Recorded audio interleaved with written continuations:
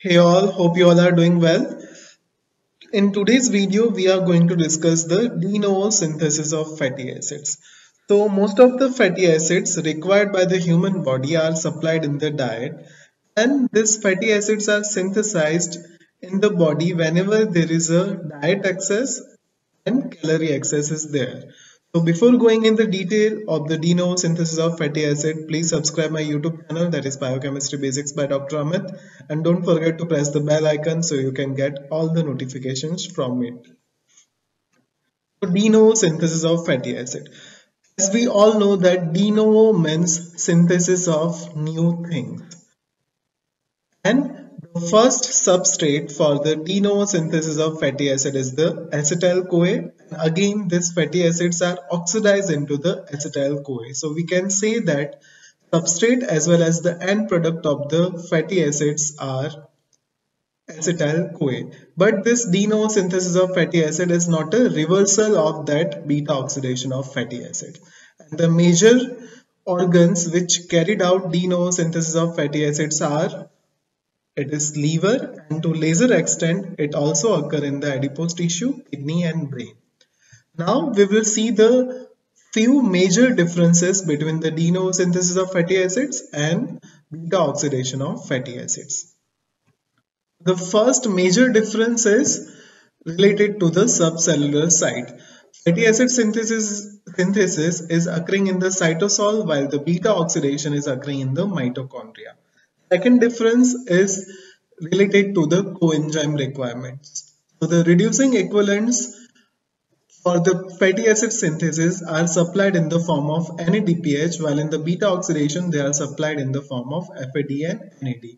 And fatty acid chain gets elongated by the carbon units addition in the form of malonyl-CoA, while in the beta oxidation the chain is shortened by the sequential removal of carbon in the form of acetyl CoA. So over here two carbon units are added in the form of malonyl CoA, while in the beta oxidation two carbon units are sequentially removed in the form of acetyl CoA.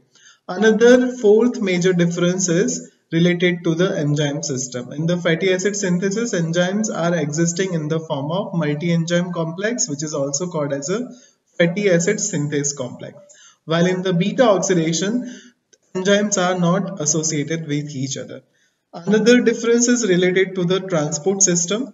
The fatty acid synthesis, the transport system is in the form of citrate, which transport acetyl CoA from mitochondria to the cytosol, while in the beta oxidation it exists in the form of carnitine. And in the fatty acid synthesis, CO2 takes participation in the formation of malonyl-CoA, while in the beta oxidation, there is no such participation of CO2. So these are the few major differences between the fatty acid synthesis and beta oxidation, from which we can say that fatty acid synthesis is not a reversal of beta oxidation of fatty acids. Now let's see the three main phases involved in the de novo synthesis of fatty acids. The first phase which is involved in the fatty acid synthesis is the transport of acetyl CoA, which is synthesized in the mitochondria from the pyruvate to the cytosol. Second phase is the carboxylation of acetyl CoA for the synthesis of malonyl-CoA, and it is the rate limiting step. And the third step or third phase involved in the fatty acid synthesis is done by the reactions carried out by the fatty acid synthase complex. So these are the three main phases involved in the fatty acid synthesis. We will see one by one. The first one is the transport of acetyl CoA from mitochondria to the cytosol. The acetyl CoA, which is synthesized from the pyruvate, is in the mitochondria. And this inner mitochondrial membrane is impermeable to that of acetyl CoA. So first this acetyl CoA gets condensed to the oxaloacetate by the citrate synthase enzyme, and it leads to the synthesis of citrate. This citrate, with the help of citrate translocase enzyme, it crosses the inner mitochondrial membrane and it is transported to the cytosol. In the cytosol, citrate is converted to the oxaloacetate and acetyl CoA by the citrate lyase enzyme, and the acetyl CoA, which is synthesized at the end of this step, is utilized for the de novo synthesis of fatty acid. Now, oxaloacetate, which is synthesized at the end of this reaction, must transport it back to the mitochondria. But this inner mitochondrial membrane, again, it is impermeable to that of oxaloacetate. So this oxaloacetate reduced in the presence of malate dehydrogenase enzyme to the malate. This malate undergoes oxidative decarboxylation and it gets converted to the pyruvate by the malic enzyme. As there is oxidative decarboxylation, so there is a removal of carbon dioxide as well as there is a synthesis of one molecule of NADPH. So this CO2 and NADPH will be utilized for the de novo synthesis of fatty acid. And the pyruvate, which is synthesized at the end of this reaction, is transported back to the mitochondria by crossing the inner mitochondrial membrane by the pyruvate translocase enzyme. And the pyruvate, which is transported back to the mitochondria, it undergoes carboxylation reaction by the pyruvate carboxylase enzyme and it is converted back to the oxaloacetate. So this is the picture showing the transport of acetyl CoA from mitochondria to the cytosol with the help of citrate. Second phase which is involved in the de novo synthesis of fatty acid is the carboxylation of acetyl CoA. This carboxylation reaction is carried out by the acetyl CoA carboxylase enzyme, which require biotin as a coenzyme. And as there is a carboxylation reaction, so it requires energy which is supplied in the form of ATP. So at the end of the carboxylation reaction, acetyl CoA is converted to the malonyl-CoA, and it is the rate limiting step for the de novo synthesis of fatty acid.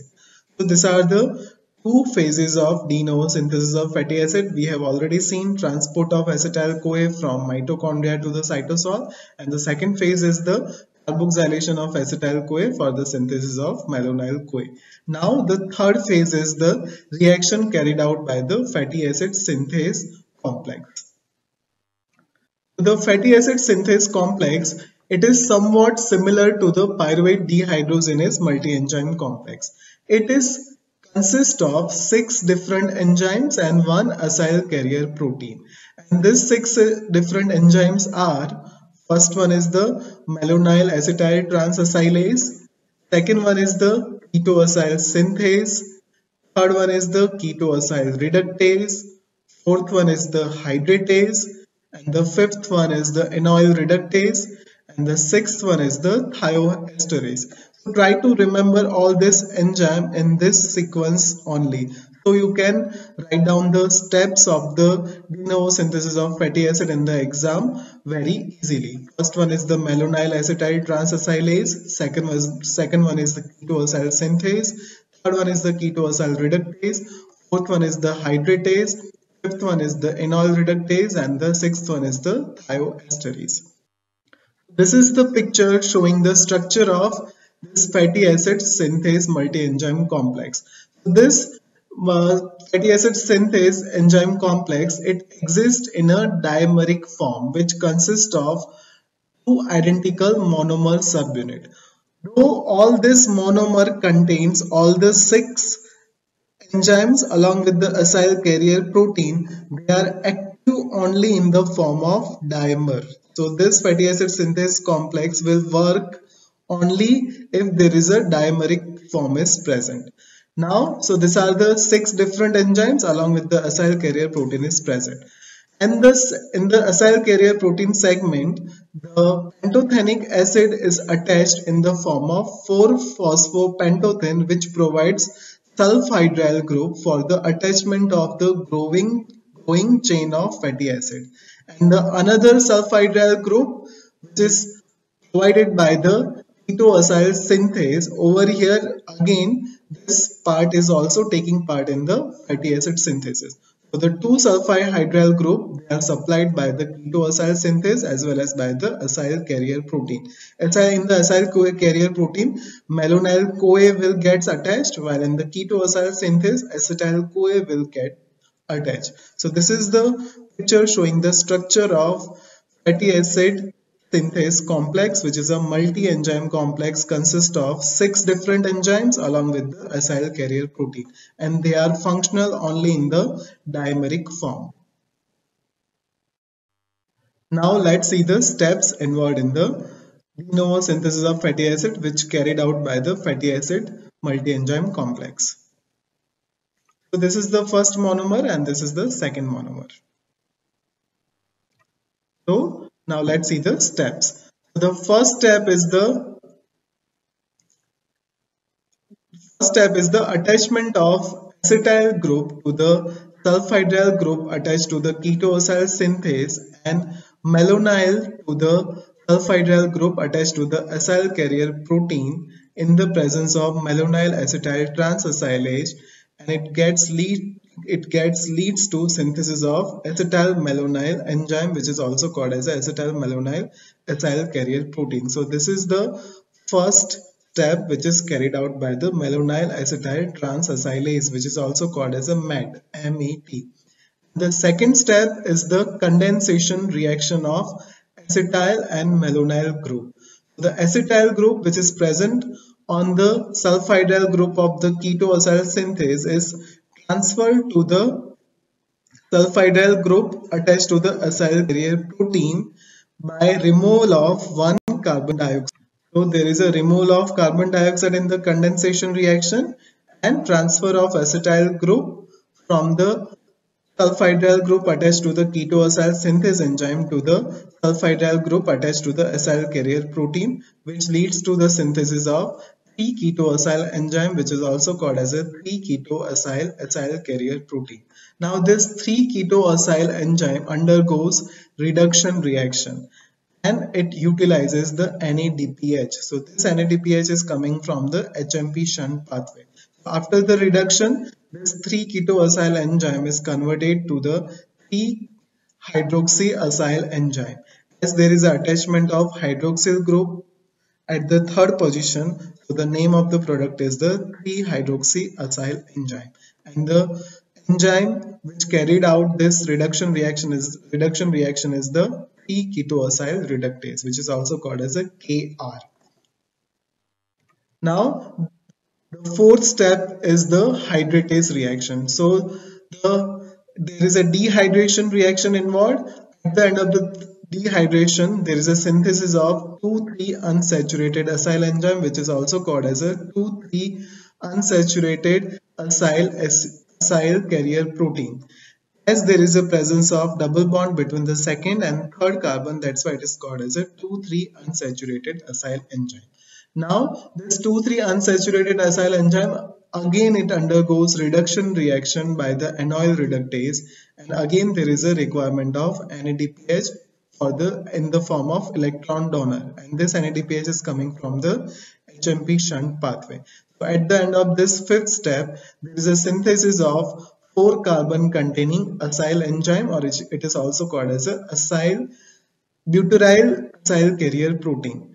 Fine. So this is at the end of the fifth reaction. Now there is a transfer of acyl group which is present on the second monomer, which is attached to the acyl carrier protein, to the first monomer. So this acyl group, which is containing 4 carbon, is transferred to the first monomer. There is a transfer of acyl group to the first monomer, and all this second to fifth step, it will be repeated for the 7 times for the synthesis of palmitic acid, which contains 16 carbon. All the steps from second to the fifth, it will be repeated 7 times. At each cycle, there will be the addition of 2 carbon. So for the synthesis of palmitic acid, which contains 16 carbon, we have to repeat all this step from the second to the fifth step for the 7 times for the synthesis of palmitic acid, which contains 16 carbon. And after synthesis of this palmitic acid, there will be the reaction by the thioesterase enzyme, which will remove this palmitic acid from this fatty acid synthase complex, and it will be released. So this is how de novo synthesis of fatty acid is occurring. And one should remember that for the synthesis of long chain fatty acid with the even number of carbon, the acetyl CoA will be acting as a primer, while for the synthesis of long chain fatty acid which contain odd number of carbon atom, propionyl CoA will be acting as a primer. So summary of de novo synthesis of fatty acid, we can write down the summary in the form of there is a requirement of 8 acetyl CoA.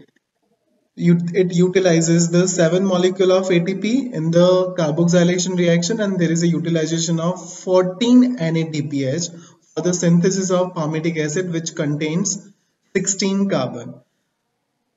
So palmitic acid, 8 coenzyme A, 7 ADP molecule and 6 H2O. So this is the summary of de novo synthesis of fatty acid. We require 8 molecules of acetyl CoA, 7 ATP and 14 molecules of NADPH for the synthesis of palmitic acid. Now regulation of fatty acid synthesis. So we have already seen that the step which is catalyzed by the acetyl CoA carboxylase enzyme, which is the rate limiting step involved in the biosynthesis of fatty acid, and it is the important site for the regulation. This acetyl CoA carboxylase is regulated by following mechanism. First one is the allosteric regulation and second one is the feedback inhibition. First one, allosteric activation is done by the citrate. Citrate stimulates the activity of acetyl CoA carboxylase, and the feedback inhibition is done by the palmitoyl-CoA. So if there is enough availability of the palmitic acid, then this palmitic acid will inhibit the acetyl CoA carboxylase. So this is the allosteric activation and this is the feedback inhibition. Along with that, this acetyl CoA carboxylase is also regulated by the covalent modification. So whenever there is a availability of glucagon and epinephrine, so this glucagon and epinephrine will do the phosphorylation of this acetyl CoA carboxylase enzyme, and in the phosphorylation form, this acetyl CoA carboxylase is deactivated. So there is no any de novo synthesis of fatty acid will occur. So this is how this de novo synthesis of fatty acid is regulated. And the elongation and unsaturation of fatty acid will be done in the mitochondria as well as in the endoplasmic reticulum. Now let's see the various multiple choice question asked from this particular topic in various entrance examination. The first question is, which was asked in AIIMS 2013, which of the following is not a part of the fatty acid synthase complex? And the options are A. Ketoacyl reductase, B. Enoyl reductase, C. Acetyl CoA carboxylase and D. Ketoacyl synthase. So acetyl CoA carboxylase is the answer. It is not a part of fatty acid synthase complex. In the fatty acid synthase complex, there is a presence of 6 different enzymes along with one acyl carrier protein. Second question, which was asked in All India 2012, mitochondria is involved in except. The options are A. Fatty acid synthesis, B. DNA synthesis, C. Fatty acid oxidation and D. Protein synthesis. So as we have already seen, the de novo synthesis of fatty acid is occurring in the cytosol. So mitochondria is involved in other pathways, but it is not involved in the fatty acid synthesis. Now another question which was asked in a NEET 2016, acetyl CoA carboxylase is activated by, options are A. malonyl-CoA, B. citrate, C. palmitoyl-CoA and D. acetoacetate. So we have seen that in the regulation part of the de novo synthesis of fatty acid that acetyl CoA carboxylase, it gets activated by allosteric activation which is done by the citrate. So the answer is D. citrate. Another question which was asked in AIIMS May 2003, acetyl CoA act as a substrate for all the enzymes except, and the options are HMG-CoA reductase, B. malic enzyme, C. malonyl-CoA synthetase, D. fatty acid synthase. So acetyl CoA is the substrate for the fatty acid synthesis, malonyl-CoA synthetase, malic enzyme, and the malic enzyme substrate is the malate, which converts malate to the pyruvate by the oxidative decarboxylation. So the answer is B. malic enzyme, and the malic enzyme acetyl CoA is not a substrate. Another question which was asked in a AIIMS November 91, carbon atoms added in the fatty acid synthesis. And the options are A, 2 in the first cycle and the 4 in second cycle, B, 4 in the first cycle and second in the second cycle, C, second in the first cycle and second in the second cycle, and the D, 4 in first cycle and 4 in second cycle. The carbon atom added in the fatty acid synthesis are 4 in the first cycle, 2 from the acetyl CoA and 2 from the malonyl-CoA. And in the second cycle, there is a 2 carbon from the malonyl-CoA. So the correct answer is B, 4 in first cycle and second in second cycle. The last question is from PGI December 2006. Fatty acid synthesis, CO2 loss occur in which step?